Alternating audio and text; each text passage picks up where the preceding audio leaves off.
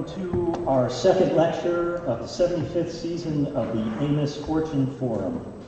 My name is Brad Smith, and I will be your moderator for this evening's event. Let me start with just a few housekeeping items. Please take a moment to silence your cell phones and anything else that might end up making some noise. I'll do the same. And for the health of everyone in the building, we appreciate that you continue wearing your masks. It's really helpful for everyone. These forum lectures remain free for everyone to attend. We would like to thank all of you who give to the forum, including a number of businesses in the area that have been so generous with their sponsorship. Please take note at each of the two exits. We have our begging bowls there, and if you are so moved on the way out this evening, please feel free to give. Our website, amosfortune.com, Amos Fortune, one word, is where you can find additional information about the forum, about our speakers, and about our schedule. You'll also find links to a recording of tonight's talk, as well as some of our previous lectures. We welcome your comments and suggestions as well. There should be small cards that have been left on some of the seats.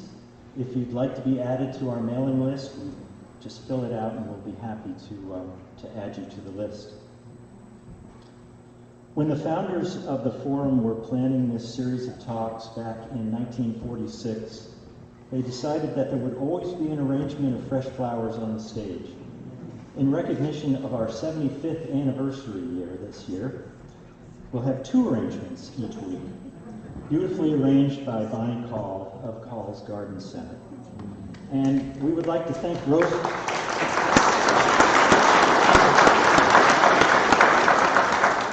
We'd also like to thank Rosemary Putnam for sponsoring the flowers for tonight's lecture.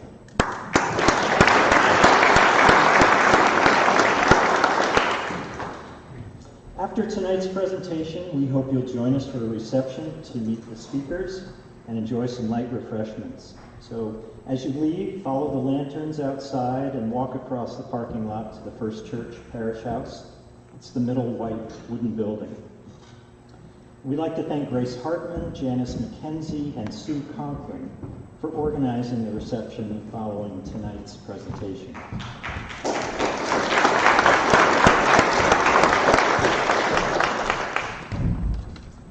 With that, our speakers tonight are Robert Putnam and Shaylyn Romney-Garrett.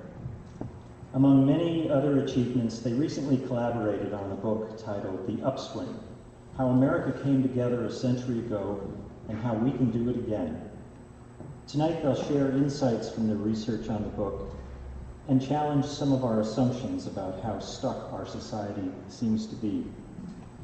Bob Putnam is no stranger to the Amos Fortune Forum.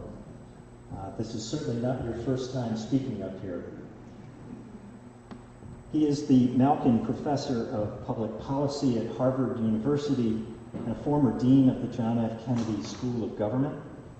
He's the author of over a dozen books, including Bowling Alone and Our Kids. He's a member of the National Academy of Sciences and a Fellow of the British Academy. In 2006, he received the Skipta Prize. I probably butchered that, I don't know Swedish very well. The world's highest accolade for a political scientist.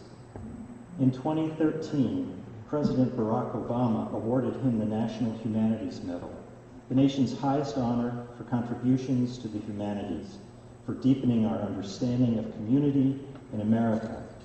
And in 2018, the International Political Science Association awarded him the Karl Deutsch Award for cross-disciplinary research.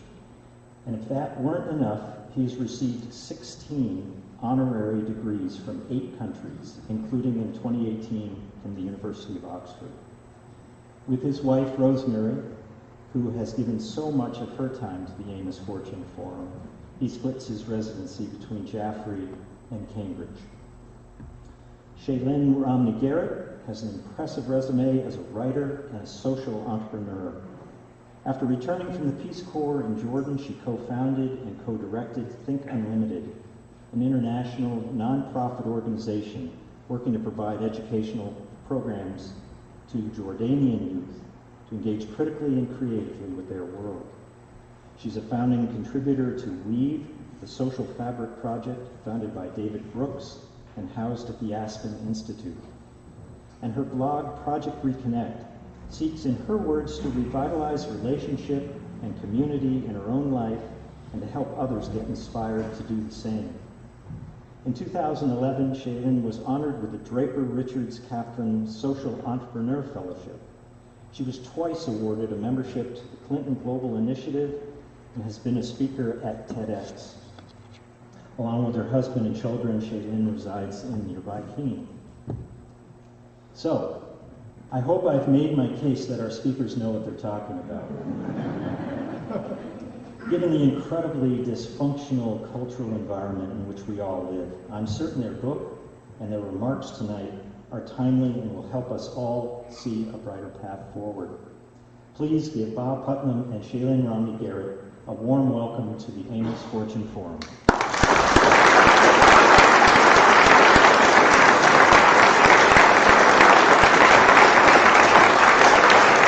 Hi. Well, this is definitely, I'm home here in this building and in this company. I see so many good personal friends here. I'm going to speak first about this book, and then Shaylyn will come along. And we're going to try to split the time evenly, and we're going to try to follow Carl Bernstein's. Don't tell them I'm going to say. Carl Bernstein's example last week of leaving more than the usual time for Q&A. I thought that worked really well. But that means I'm going to have to speak really fast, and I can speak pretty fast, and I'm going to have to go quickly over my part of the talk. If we could have the next slide, I see I'm standing in the picture. Can we have the next slide? Could we have the next slide?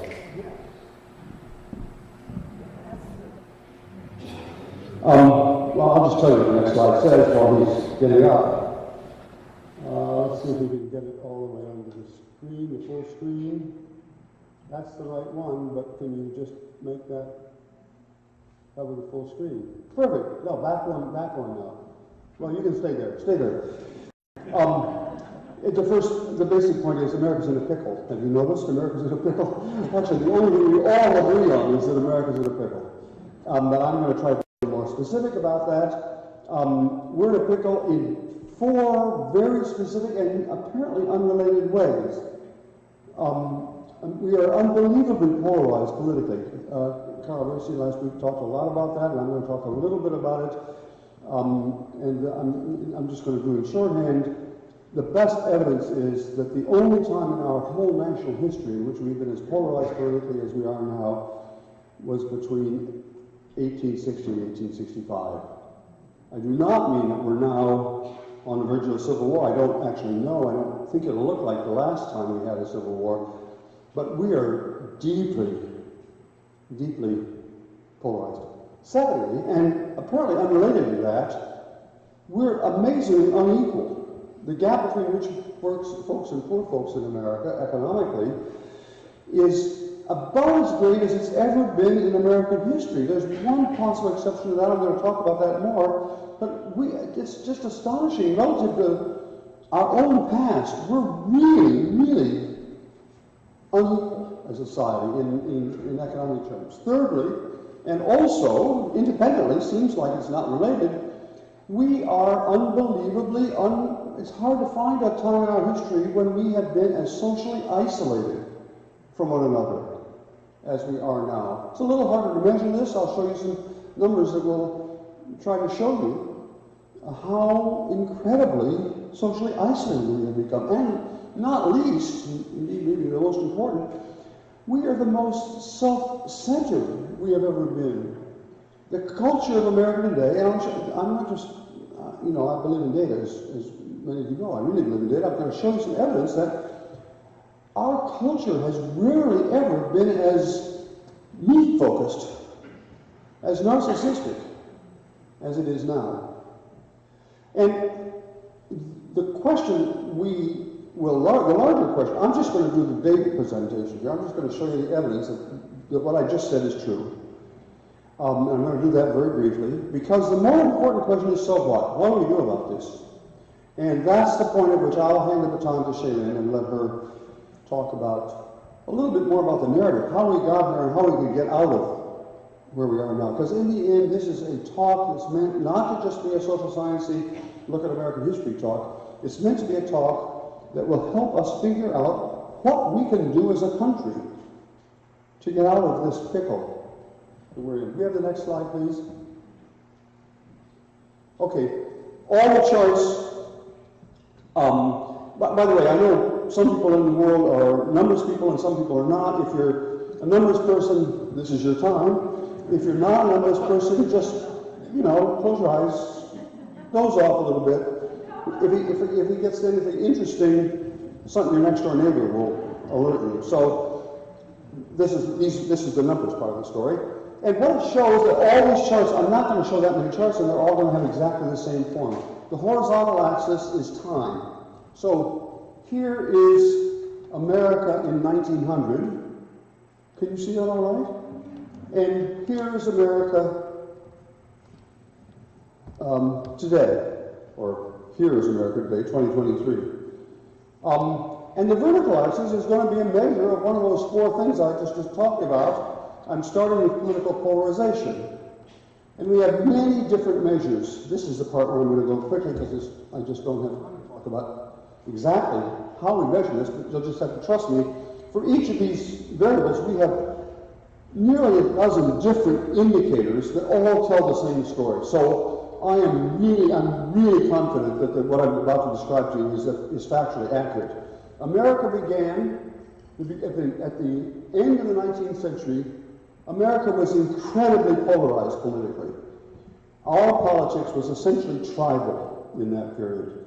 And there was basically no one thought about, is it a good idea to cooperate with somebody from the other side of the aisle? Because nobody did. And everybody hated people on the other side of the political spectrum, and they all voted the same ticket. If I'm a Democrat, I'm going to vote for Democrat for dog catcher and president and everything else. That's how polarized politically we were.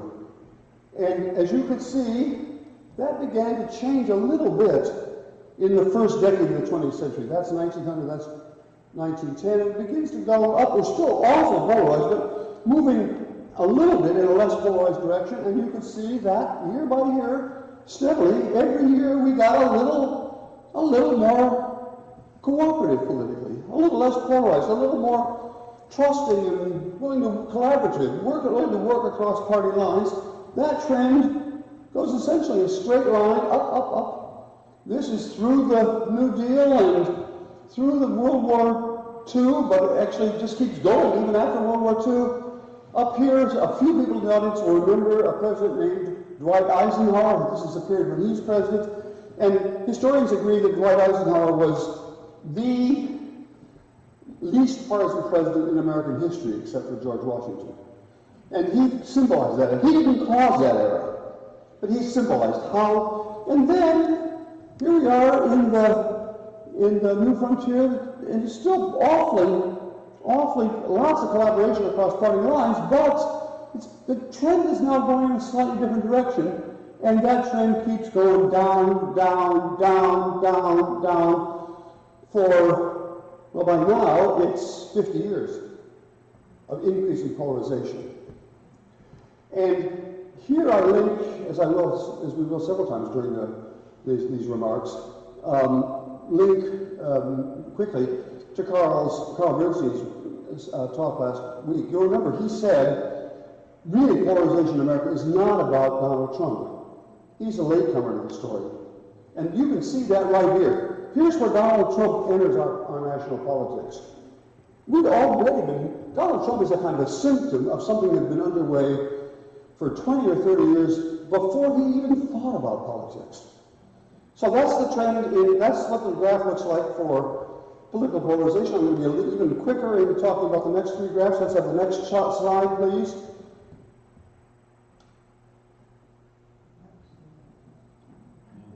Okay, good. This is about economic equality and economic inequality, and it's measured in many different ways. We use income different, the gap between rich and poor in terms of income or in terms of wealth, before taxes, after taxes, the likelihood that kids can move from the bottom of the hierarchy to the top of the hierarchy economically, many different measures of inequality. They all tell the same story, and they tell the story that at the beginning of the 20th century here, this data begins in 1914 because that's when the IRS was invented, so that's when we have really good, serious, hard data. But we know from less ironclad good data what it looked like before. It was even lower back here. That is, equality was lower back here. Inequality was higher. So then, in the little bit in the decade of the 1910s, began to get a little more equal. This period right here is the period of the 1920s, the roaring 20s, when rich folks got richer and poor folks got poorer. But even before the Depression hit, equality started moving in the right direction. We're still very, very unequal here, but the trend is a little bit in the right direction before the New Deal, notice. And then it continues going up every year, almost every year. The country's a little more equal in terms of, and it's true for Democrats. When Democrats are in power, it's true when Republicans are in power. It's accelerating. You can see this period here. It's accelerating during Eisenhower's years. America became more equal, and then it dipped a little bit when the Kennedys came in, when Jack Kennedy came into power. But then by the 1980s, it had begun to plunge. And once again, America is becoming less equal every year, virtually every year of the last half century. And then you might say, well, okay, we stopped the story here in 2014 or something like that. That was the end of the Obama period. And so maybe we finally finished this, you might say, because it's beginning to bottom out. But if you continue the data here, and we all know what happened here, the Trump tax cuts and the virus meant that by now that number is down here. I know what the number is, I just don't have it on the graph because the book was published before all those things happened. So now we're about as unequal as a country as we have ever been. The close call is the period of the back here, which was called the Gilded Age. And it was called the Gilded Age because of the gap at that point between the rich folks on the Upper East Side and the poor folks on the Lower East Side. Let's have the next slide, please. This is a similar chart for social cohesion, the degree in which we connect, what I have sometimes academically called social capital. But the measures here are they all tell the same story, but they're very different. One is how well connected our families are. One is how well connected our communities are. One is how connected we are in religious congregations. Another is how active we are involved in groups just like this. This is a great example of social capital. And in fact, as you might want to know, I can tell you later what the data look like.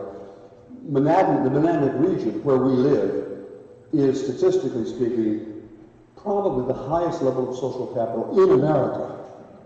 So I'm not trying to curry favor with you. What I'm trying to say is we all live in a bubble in which, in our little bubble, we're not as polarized as the rest of America. We're certainly not as disconnected. We're not even as unequal as the rest of America.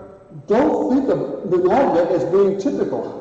It isn't. It's the extreme opposite of the rest of America.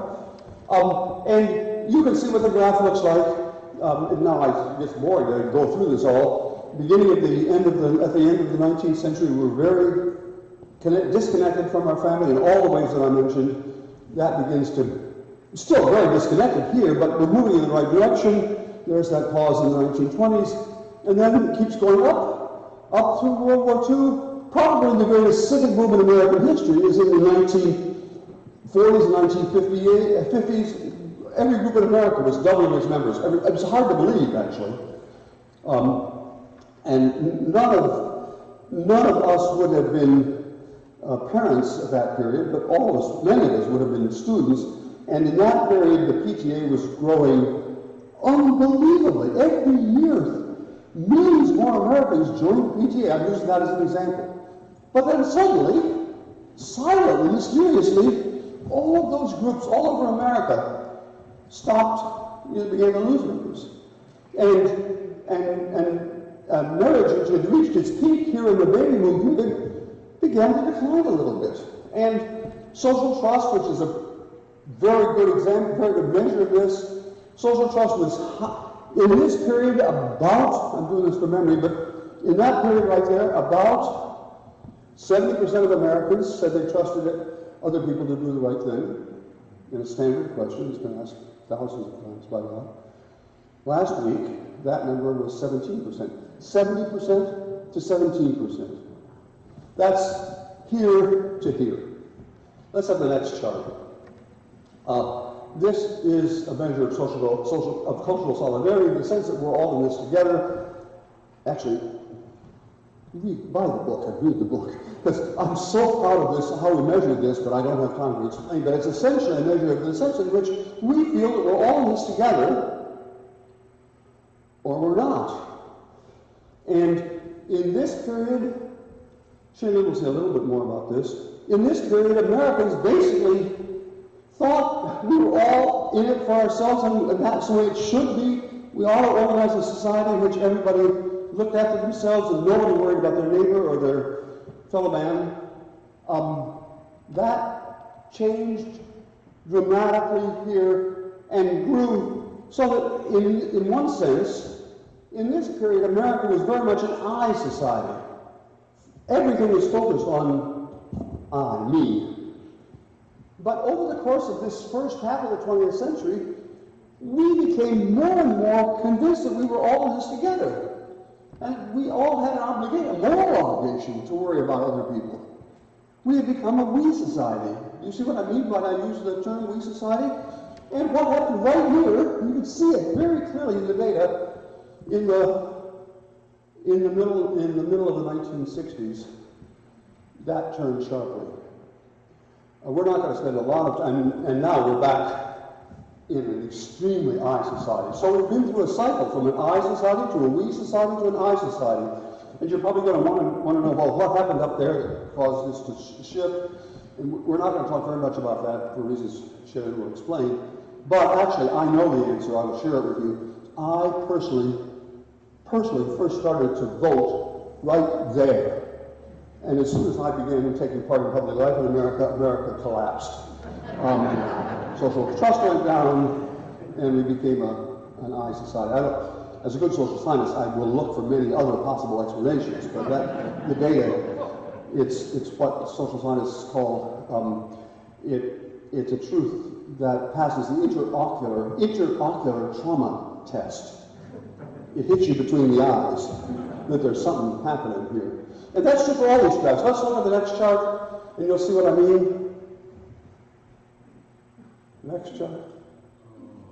No, that's not the next chart. No, please, that's not the next chart. How about we get the next chart?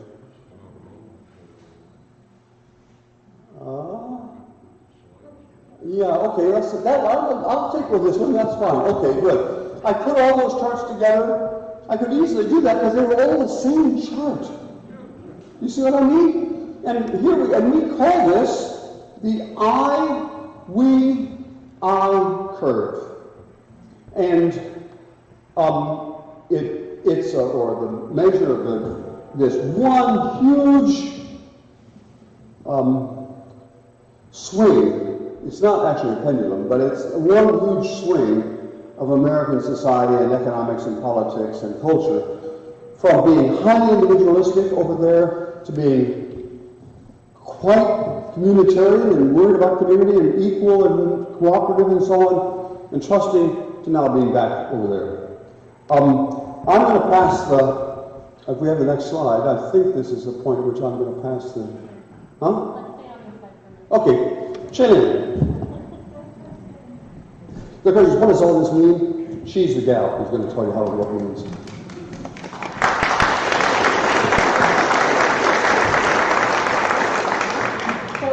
Closed your eyes before because you're not a numbers person, now is the part where you're going to want to open them up again. I'm not a numbers person either, and we think this is what makes us such a great team, is that I'm more of a storyteller, so I'm here to tell you what this all means. Now, there's a couple of ways that you could look at this chart. Let me start off by saying we're not the first people, we're not the first scientists or the first commentators or the first journalists to ask the question that we started this presentation with, which is, how did we get here? Many studies have been done trying to answer the question, what's going on? How did America end up in this multifaceted crisis? In fact, one of the early reviewers of our book said, this is just yet another addition to the how America got into this mess genre of literature. For about the past 10 years, we've been puzzling over trying to explain what's going on right under our noses in our country. And we think that there's a couple ways in which our study is a little bit different than others that have been, or other theories or other studies that have been out there.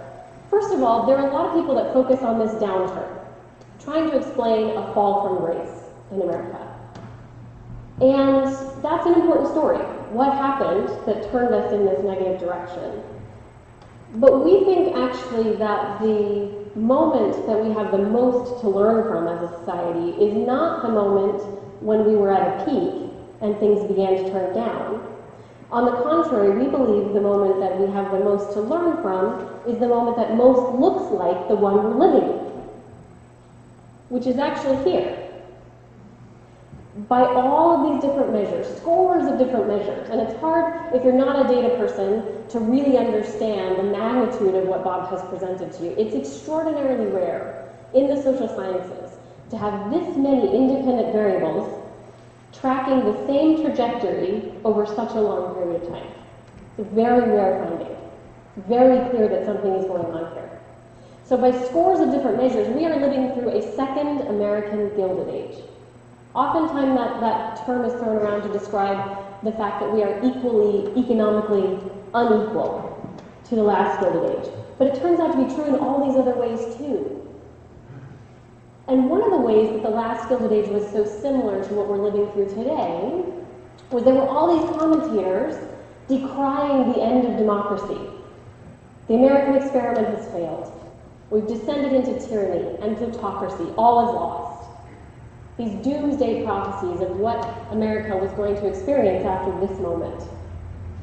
But none of those prophecies turned out to be true.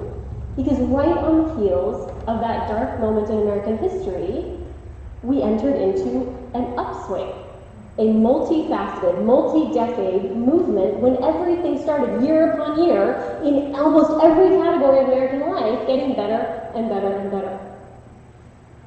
Many of you in this room lived through part of this upswing. You might remember what it felt like to live in America where year upon year we were more and more optimistic about the future of our nation. That's harder for people in my generation to imagine, because I was born here. The only thing that I've experienced has been darkness succeeded by more and more darkness. But we have the opportunity to learn from this moment when America righted the ship. We turned it around. The question is not how can we make America great again, how can we get back to some supposed golden age of history, but rather how can we learn from the last time we saw an upswing in this nation. So what we're going to talk about for the last portion of this presentation are some lessons from the last upswing. So if we could go to the next slide. I just want to highlight a period. The period of American history that came right on the heels of the last Gilded Age was called the Progressive Era. And I want to make sure that it's clear, when I'm using the term progressive in a historical sense, we're talking about the period from about 1900 to 1915 in American history. We are using that term differently than it's used today. Today we might hear the term, what we would like to call small p progressivism, which describes the leftmost end of the political spectrum. That's not what this progressive era was.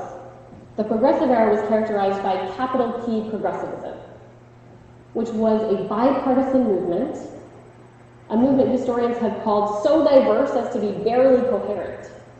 It was something that captured the imagination of the entire country and began to change almost every aspect of our society. So what was that progressive era? What was it characterized by, and what can we learn from it? Now, as Bob indicated, the story in our book is a very data-based story. So we got a lot of variables, and they're all moving, and a lot of times when you're looking at change over time, and you're looking at lots of different variables that move in the right direction, roughly at the same time, you might say to yourself, well, which one of the things started moving in the right direction first? If we could identify the leading variable, we might be able to know what thing we should focus on in order to get everything moving in the right direction. And we have a bit of a bias in American culture. We tend to believe that economics drives everything, and the rest is just sort of details. The idea being that if we could get moving in the direction of economic equality, well, that would probably lead to less polarization, and we'd all get along better and want to hang out together more, and those other things would begin to change. So you might look at this and say, well, probably the leading variable was economic equality. That probably started to change first. What we know from the data is actually that that's not true. The one thing that's clear when we look at all of this data is that economics was a lagging variable. It was the last thing to change. Now, don't mishear me. I am not saying that it's not important to fix our economic inequality. I am saying that there may be some other factors or phenomena underneath our economic systems that we have to get at and change first. And that's exactly what happened in this progressive era. Because when you look at all of those data points, what becomes clear is that what changed first was culture. America experienced a cultural and moral awakening during the progressive era. It started very early on, even during the Gilded Age, when people began to say, from a moral perspective, enough is enough. America has gone off the rails. Now, the Gilded Age culturally was characterized by something called social Darwinism. A few decades earlier, Charles Darwin had articulated the survival of the fittest, which was a description from his perspective of how the natural world works. So a lot of social commentators came along and said, well, if that's how the natural world works, it's just a giant competition and only the strong will survive, well, then that must be a good way to organize human society as well. Only the strong will survive, the devil take the hindmost. Into that cultural milieu came something called the social gospel movement. It was a movement initially led by evangelical pastors, theologians who began to read Christian scripture and say, wait a minute, we're doing this all wrong. We are getting our own morality wrong. At the time, Christianity was characterized by a very individualistic, very self-focused idea of salvation. It's about my personal sins and my personal relationship with God, and what everybody else is doing is none of my business. And these theologians came along and said, no, it's clear right here in the Gospels that what is being called for is a social morality, that we are responsible for how we structure our society. And that started in Christianity. It began to catch on more broadly throughout our country, and we had a vast moral awakening when Americans just said, enough is enough. The energy of that moral awakening led this shift into an upswing. Because we began to rethink everything. We began to rethink, as a nation, how we organized our economic systems, how we organized our politics, how much we were willing to cooperate as opposed to compete. Another lesson of this era was that the people who were energized by this moral awakening were very young. If you think in your mind, do I know any famous progressives?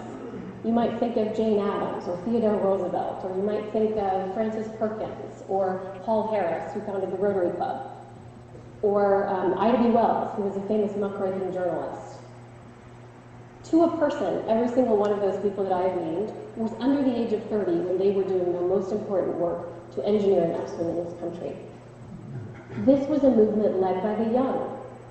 America was completely changed from what it had been a generation ago. We had just gone through the Industrial Revolution. Millions of Americans had moved out of small towns and off of farms and into big, bustling cities.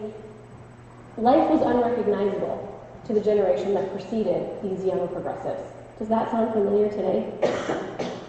These young people were innovative. They could imagine a future that didn't exist yet, and they began to create the civic, political, and economic systems that would bring us into that future. So we believe today that if we are going to see another upswing, it's probably not going to start with economic policy. It's probably going to start with a revolution of the heart.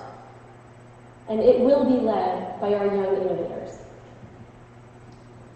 Something that these young progressives really understood was the power of association. They were really interested in bringing people together. Association is kind of an antiquated term. We might use a term like connection or community or relationship today. Association is the word they would use for it, but they were building new ways of bringing people together. The quilting bees and the barn raisings that were enough to bring their parents' communities together weren't going to cut it on the Lower East Side of Manhattan. And so Paul Harris, who came from a small town in New England, moved to Chicago to be a lawyer. He was just lonely.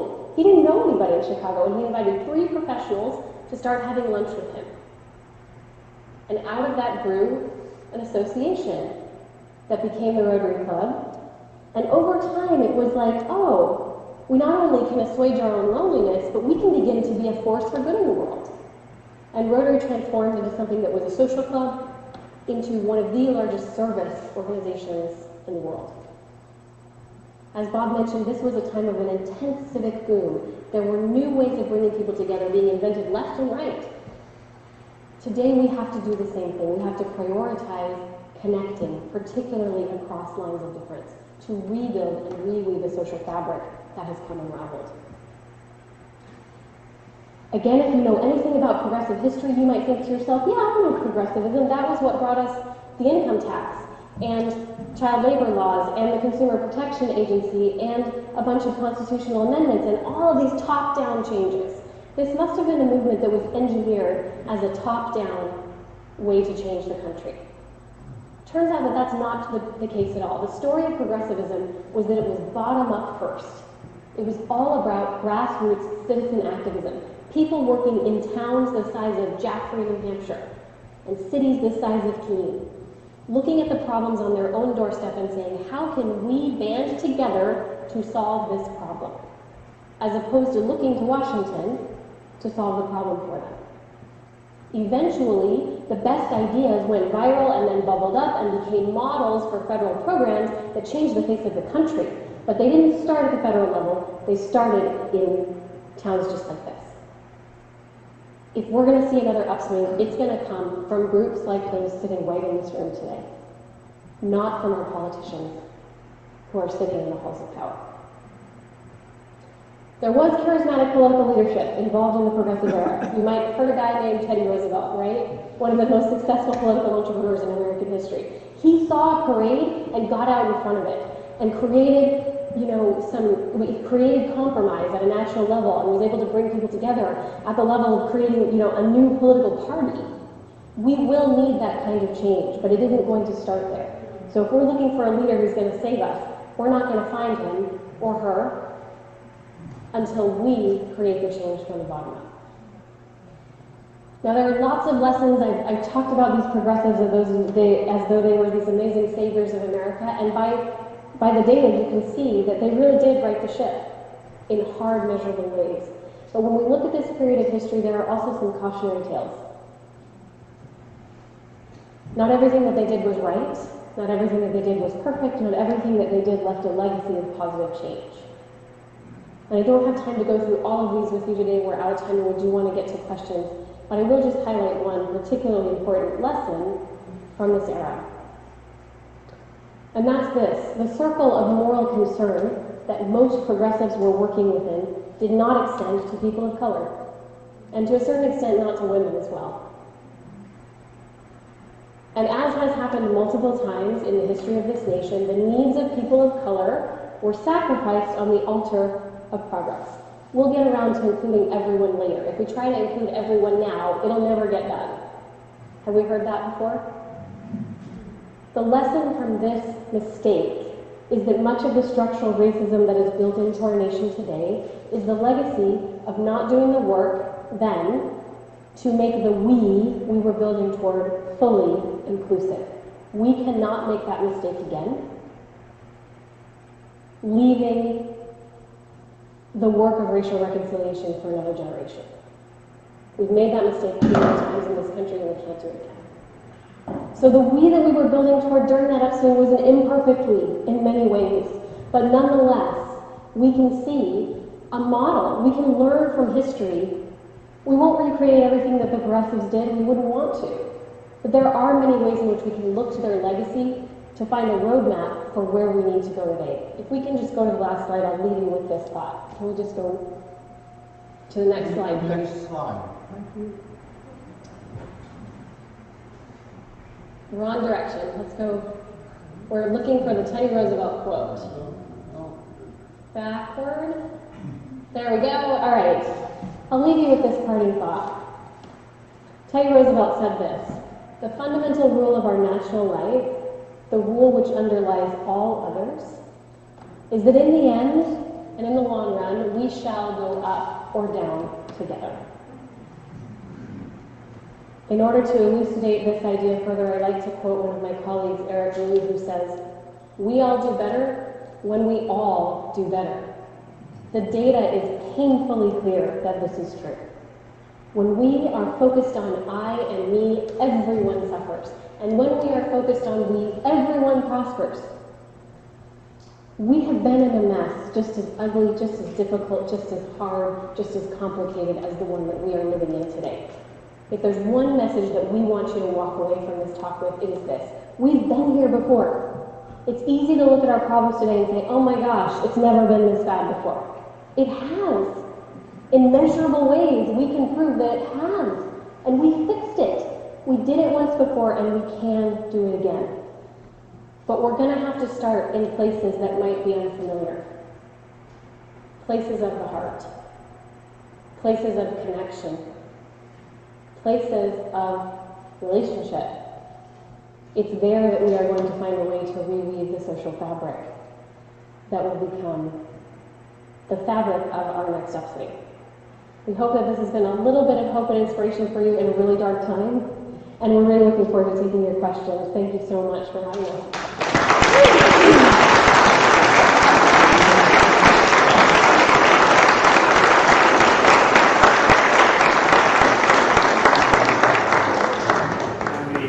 Left side of the rising bell curve, there were two world wars, World War I, World War II. What was the impact of those on the collective psyche of America? Good question. Answer. Very little of this story is about World Wars. You can see in the data a little bit of an effect of World War II, none of World War I. A little bit of World War II. But I can, if the graph were there, if you remember the graph looks like, the graph had been going up toward we for 25 years before World War II.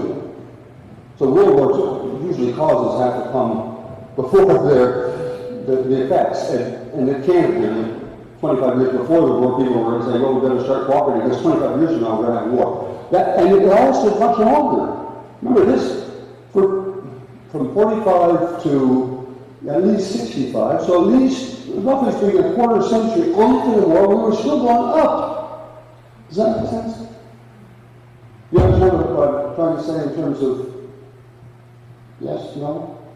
Who asking? Yeah. I'm sorry, I had the wrong person asking the question. So you understand what I'm trying to say? Thanks. Could you comment on the same thing around 9/11?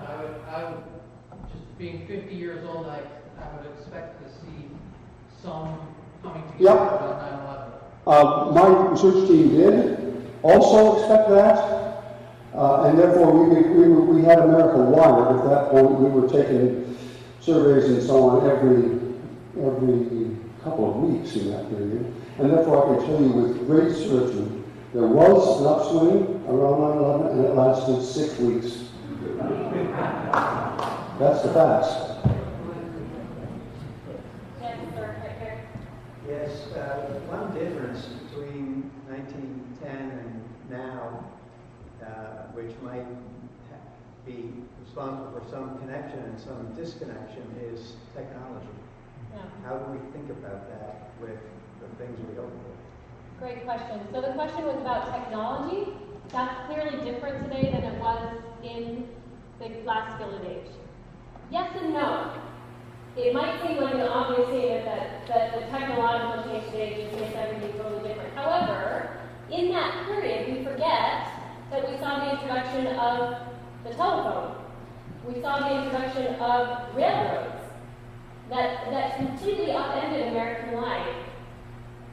And it's hard to think that there's a comparison between how it felt to experience that disruption, that technological disruption, but it is parallel. When you look at the lived history, the people who went through this period, they have that same sense of dislocation. Like technology has upended everything, and we don't know how to function anymore in our society. So it's more similar than you would think. That being said, we do have a little something called social media today, which influences this in a major way. And the question is, how do we grapple with social media in this context, right? And I could say more about that. I don't want to necessarily hijack this Q&A, but I do think that is something that is extraordinarily different, particularly social media as a means for disseminating disinformation. And that is one of the biggest needs that we have for innovation. I'm not a digital native. I might look young, but I did not grow up with a cell phone. I didn't get one until I graduated from college. Even I feel a little bit out of my depth in the technological world. This is why we need our youngest people who are digital natives. They will be the ones who will innovate around how we are going to tame the use of social media within our democracy. So thank you for that. Yes. Can I just add two brief things to everything? I agree with everything Shaylyn said. Once upon a time, people thought maybe the internet would fix the problem, and then now later people think maybe the internet caused the problem. It certainly did not cause the problem. These trends were going down when Bill Gates was in diapers. So the internet did not cause this. Is the internet making it worse or making it better? That's a harder question. I think there are ways in which it could make things better, but it's not guaranteed. And that I'm going to, forgive me, I'm going to make another more general point that I think we would like to make. There is no technological or historical imperative that impels things to go in a particular way. Our evidence strongly convinces us in what academics sometimes call agency. That is, we're not the playthings of technology or of the waves of history. We can make a difference. It was not guaranteed that those people 125 years ago would fix it. It happened because they did something, not because it was the right time for getting together or whatever. And the same thing is true with technology. I don't think technology is going to either guarantee that things are going to get better or guarantee that things are going to get worse. It depends on what we decide to do. And I mean we as people, but also I mean we as the government. Our society has the capacity to make technology a friend of progress or an enemy of progress. Yes, sir. Can you comment on the proliferation of grassroots bridge organizations, National Institute of Civil Discourse, One America, Weave, Braver Angels, which is an entity that I'm very much involved with, and how you see them moving, helping us to move to this upswing that you're talking about. Yeah, I know Bob is dying to say something. No, I'm not. I'm just trying to say that is the biggest, fattest softball you could possibly have thrown. She's the one. Find out who gets to answer that question because we love it so much. So did everyone hear this gentleman's question, more or less? He asked to comment on the new movement in our country called the civil discourse movement, which really is a grassroots, bipartisan, to a certain extent bipartisan movement, whose sole aim is to bring people into conversation with one another across lines of difference. And there are 100 different flavors of this happening all over the country. He mentioned a few of the very best. My favorite is also Braver Angels, which is an entirely grassroots, chapter-based organization that is committed to being 50% red, 50% blue at absolutely every level of their organization. So this is not a bunch of Democrats going out and saying, we really need to get some Republicans in the room with us, or vice versa. This is people 50-50 split down the middle in terms of their political affiliations who believe that we have to talk to each other. And they have organized tools and forums and trainings for how to make this happen in your own living room, not just in your own community, in your own living room. And the stories of transformation that are coming out of this movement, where people who couldn't talk to each other, but then were led through a facilitated process to sit down with one another in the same room, the stories of transformation are really incredible. This is exactly what the progressives did. When I said association as an end in means, that was just a fancy way of saying we've got to get people in the room talking to one another. So go and search on the internet for the Listen First Project. It's an umbrella organization that's bringing all of these different opportunities together. You can search for what's happening in your community. You can bring something that's not happening yet in your community. And Braver Angels is one that I would highly recommend. If you're particularly concerned about political polarization, that would be the one I would recommend to start with. But there are also ones that are much more casual, bringing people across lines of difference just into conversation over a meal. This is probably the most important work that we can possibly do right now. Because as I like to say, social media is all about disinformation at the moment. But the best way to fight disinformation is relationship. Knowing other people who are different than you and realizing they're not what this demonized version that gets put out there, they're not that. So thank you for bringing that up because that's fantastic. In the back, yes, you in front of the pillar. I just wonder, you list here the problem areas that create disharmony and you race to the race issue of black African Americans. But the Spanish-speaking people in this country are a larger group that have many biases against them. You've got women that represent over 50% of the population that are not black a week ago. Yeah. So, I mean, the blacks make up 12% of the population. But, you know, I'd say, aren't there more bigger groups that are penalized and should be brought in? So did you hear the question? The question is, we talked about blacks as a minority that was left out the last time, but we didn't talk about women, which is a much larger group. And there are several reasons why we left that out, actually. First of all, there is a chapter in our book entirely devoted to gender.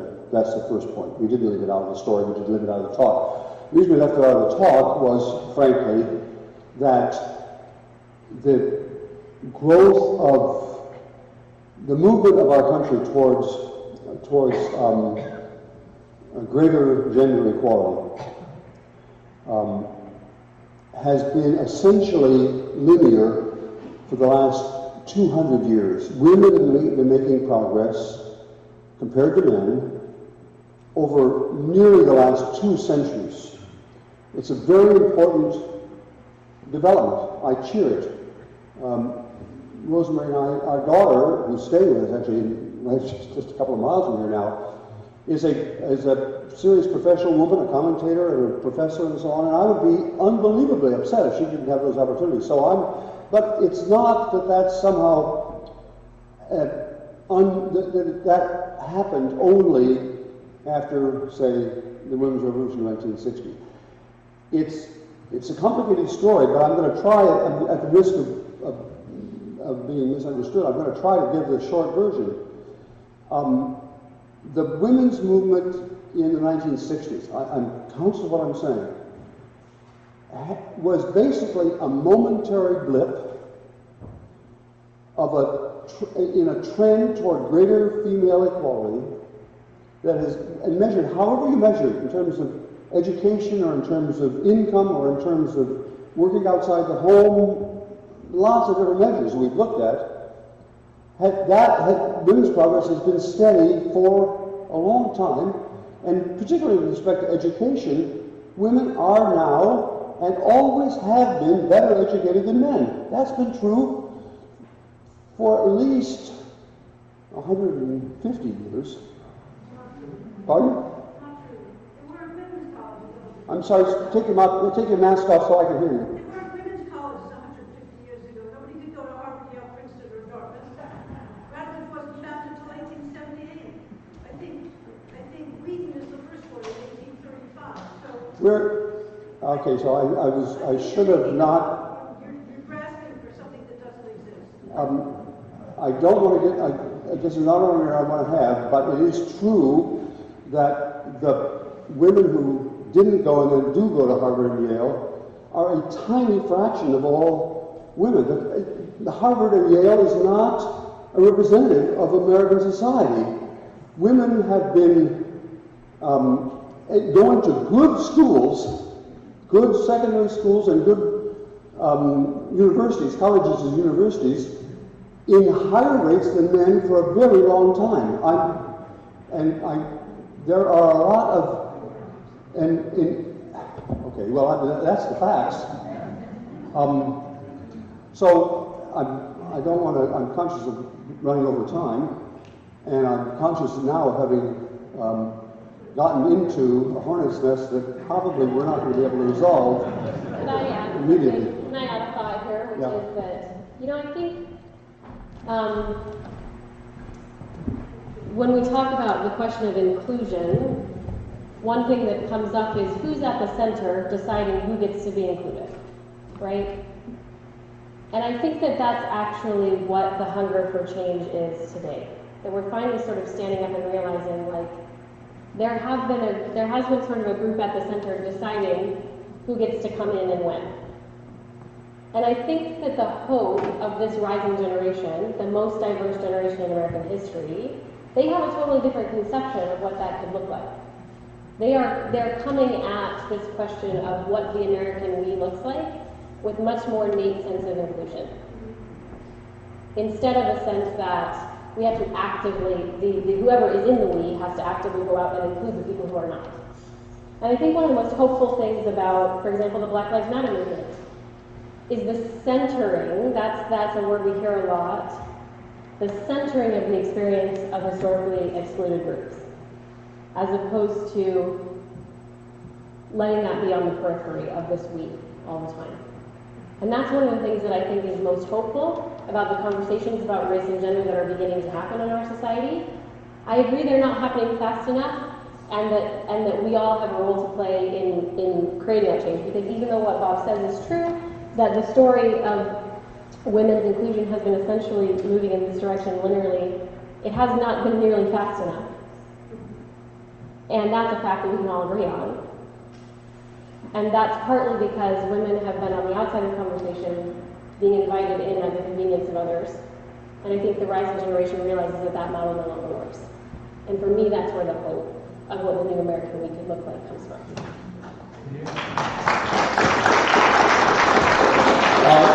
Over here. Last question. I want to talk about churches. I was intrigued by your comment that the first Upswing was led by progressive theologians because it was a cultural moral. Where's the hope for that now when I'm a pastor? Progressive. I preach in a mainline church doing pulpit supply around the Monadnock region, usually to 30 people.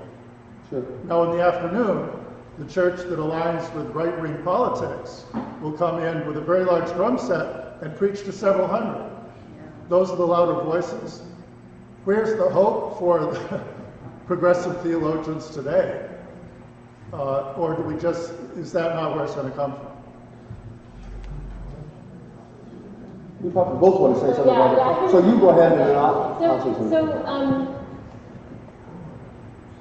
here's the thing that we have to remember. We are at a really low point on all of these measures. And what we are looking for today is not to suddenly skyrocket back up to that peak. We are looking for a pivot. Think in your mind physically what a pivot looks like. A pivot looks like you're standing in the same place. But before you were facing this direction, And now you've chosen to orient your energy in this direction. So the changes that we are looking for start subtly. And for me, a specific answer to your question about where's your hope for churches, I think there's a massive reckoning happening within evangelical Protestantism today. We don't instantly see the change, but we see the reckoning. And we happen to know because we've advised the board of the National Association of Evangelicals, for example. We've spoken at lots of Christian colleges and universities. There's a huge appetite for this message, even amongst evangelical Protestants, because they are in an active battle for the soul of their denomination. Evangelicalism in this country was very nearly the leadership of evangelicals in this country was very nearly taken over by left-wing leaning people and right-wing extremists, and they managed to stave that off, literally just like 6 months ago. They're in an active battle. The leadership of this type of Christianity in America is in the midst of soul searching. And so there's hope there for me. We don't know what the outcome of that's going to be yet, but there are voices within that part of Christianity that are really calling for change. I just want to be quick that this is the ultimate name drop. Last month I was talking to Pope Francis, and did that do it? It was a true story. Pope Francis is invited the Vatican to talk about these kinds of issues. And Pope Francis is, I have to say, not, from my point of view, not good on abortion. But on the issues of equality and polarization and immigration and the environment, I know this, probably we all know this from what he says, but I know from talking to him personally, he is trying to lead a very bureaucratic organization to make that pivot. He's not going to be successfully walking down that path, but that's what the pivot will look like in the Catholic Church. I just had to top that in.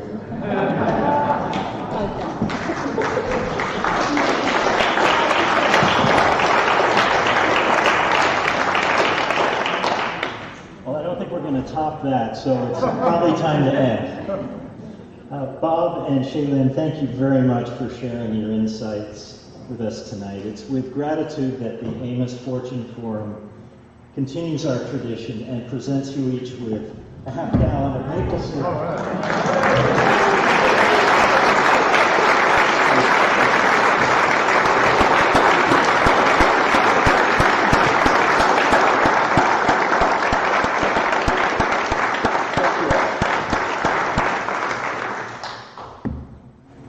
I just want to add that Toadstool has the Upswing. You can head over to Peterborough tomorrow and pick up a copy. We also invite you to join us next week for a talk on the Rosenberg case, still current in 2022, given by Robert Mirapool. So please, I hope you enjoyed tonight's lecture. Join us across the way for a reception. We can continue the discussion and questions and responses. And for COVID reasons, please wear your masks unless you're eating or drinking. So at that, the Amos Fortune Forum is now